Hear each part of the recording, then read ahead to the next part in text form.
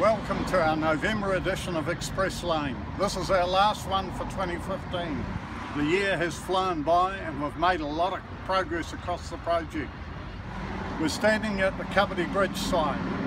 This week we had our open day and we're delighted that so many of you came along to have a look at what was going on and share in the progress on the project. In this issue we highlight some of the progress we've made over the last year, and in particular we'll be looking at what's coming up over the summer through to March next year. This summer we're going to have our busiest period yet on the project. We'll be pushing on with all of our bridges. We've got a lot of work to do to get our alignment ready for paving. We want to get as much done in the summer as possible.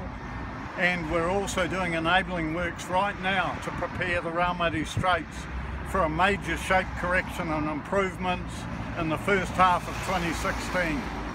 This Christmas our site will be shutting down from the 23rd of December through to the 5th of January.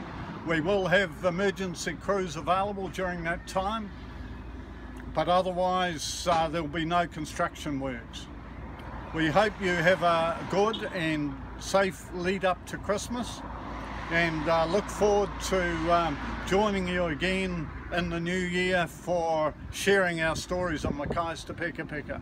Finally, I'd just like to say thank you to all of you who've shown interest in the project, who've supported us, who've put up with the inconveniences as we've gone about our work. Have a safe Christmas.